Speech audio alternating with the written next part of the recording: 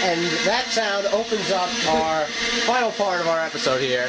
You can turn it off now. Now, here we go. This is TotemBall. I'm sure, you know, if you have a 360 and a vision camera, I hope you've played this, or maybe I hope you haven't played it. It'll affect you in one of two ways. You'll either get very frustrated and very angry, or you will be laughing your ass off while playing.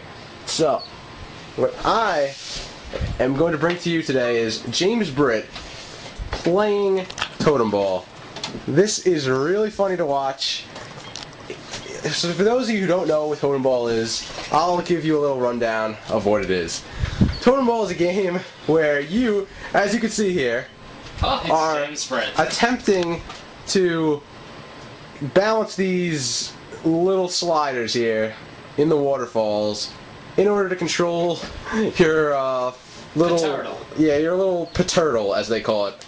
We'll read you that little brief story thing. Yeah. So I'm getting in the way here, which is one of the big problems with this game. You kind of have to have space for it, which, I mean, it's not different from any other kind of motion control game where it's like that. But at the same time, this is not a good game, so there's no reason really to make any exceptions for this game. It's really bad. But alright, so if you see anything that looks stupid, like he's running into anything, that's because the controls are absolutely awful. You're basically trying to move forward and stuff, but it doesn't really work. You have to collect these totem pieces to open gates, and then you collect more totem pieces to open more gates.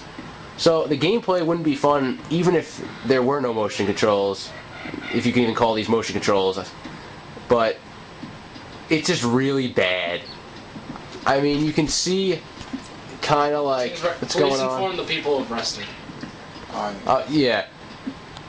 You can kind of see what's going on a little bit. You see the slider on the left moving up, that represents his left arm. And what you're going to see here is, have a quick rest. That is what happens when you collect a bed power-up. And they really should have designed this better so that your arms don't hurt like hell. I played this before, and I played it for probably about a good 15 minutes at least, and my arms were killing me for about an hour and a half after I did it. This game is not easy on any part of your body, whether it's your mind or your arms. There's no reason you should play this game except if you want to have a lot of fun making fun of your friends for playing this game, which is really what we're doing with James Britt here now.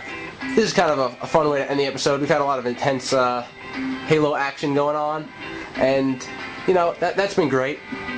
A lot of James Britt's been doing great, but now he's not doing so great because it's really not easy to do great at TotemBall. You have to have really no life if you are going to master this game, because there's no way. It's not worth it.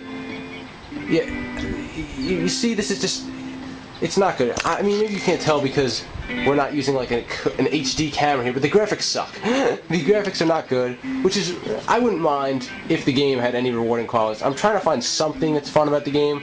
I guess it's kind of fun playing pinball in the game, which we'll show you right after this. We're not going to torture him playing this too much longer. But pinball's not terrible compared to the rest of the game. Pinball's pretty bad, but it can be kind of fun. Basically, what you're doing in pinball is you're controlling the paddles with your hands. The little flippers, I should say. And that can get kind of fun, I guess. Alright, so level complete. So what we're going to do here now is going to move into some pinball and kind of show you what that's like. It's not that bad, to be honest. They give you a lot of modes with the game. I guess that's one rewarding part of the game. Now, before I go on any further, I should mention this is a free game, so I can't really rag on it too much. But at the same time, oh, we got an achievement unlocked, Totem Trainer. Yeah, alright. Shows how much I've played this game. Yeah, it shows how much you played the game. We just started playing the game today, because he's the only one of us with a vision camera. Alright, so we're going to go to pinball. Now, you have to do this stupid little setup every time. You got to keep your hands visible in the waterfalls, and you move it down, move them up. So, I mean, you do that, you get that going on. And then you have to select your pinball machine. You can't just select it from a menu, you have to select it like this. They give you the starting level Pinball Village, which is really all we've had access to. We've tried to access the other ones, but we haven't found them yet, apparently. We found the door just fine, but not the actual thing for some reason. So, the pinball design, not the greatest at all.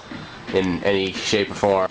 But it is kind of fun hitting the flippers with your hands. That's actually kind of fun. I mean, I don't think it would be a terrible idea to play pinball like this, but I mean, still, it's just not well made at all. So, really, we just wanted to kind of end this off playing some TotemBall because it's actually really funny. I enjoy it. This is a free game, like I said before. So, if you have a vision camera, at least try it out. Definitely try it out. Make someone else play it. You probably don't want to play it for more than 5 minutes because you're risking arm damage. You don't want to do that. And yeah, there you go. Bonus level complete. Alright, I thought he, I thought you had lost, but... The mysteries of TotemBall. Yeah, TotemBall is quite strange. Now, really, there's your background to TotemBall. I mean, there's a few modes. Just go over the modes real quick. Main menu, there you go. And play game.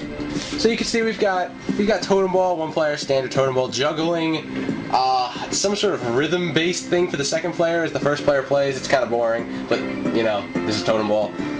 Pinball, which, you know, is probably the best we've seen so far. Free play, not sure what that really does. I guess you just play TotemBall for as long as you want. That sounds not so great. Super Challenge, which is basically time attack. So if you want to really rush through this, I guess, which is what we wanted to do. And Totem Jam. So, you know, they give you a few modes, and I think really, that's all we really had to say about TotemBall. Not a good game at all.